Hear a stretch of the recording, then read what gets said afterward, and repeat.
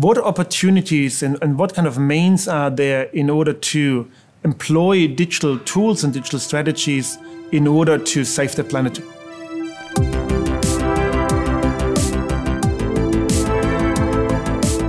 The AEC sector is falling behind in digital transformation. And therefore, we're really lucky that the Australian Research Council funded a research centre named Next Gen Architectural Manufacturing. In this centre, we will research how we can transform the AEC industry into a digital and a sustainable industry.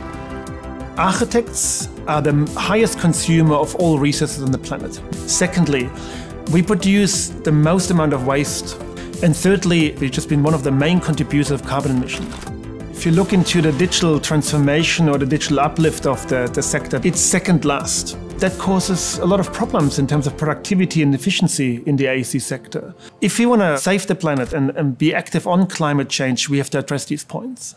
The vast majority of architecture firms, you're not trained as a business person or somebody have understanding of a digital strategy. And I think that's the challenge of the AEC industry. We've got the capacity to say, well, we could try to solve your problem by looking anywhere from material science to law to engineering to business. So we become the R&D department for the industry partners.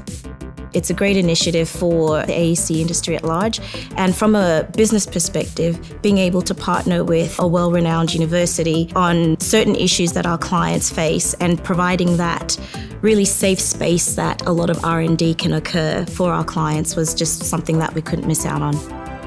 We've got two goals: transforming the industry into a digital industry, and the second goal would be to transform it into a digital, sustainable industry to meet the climate change goals.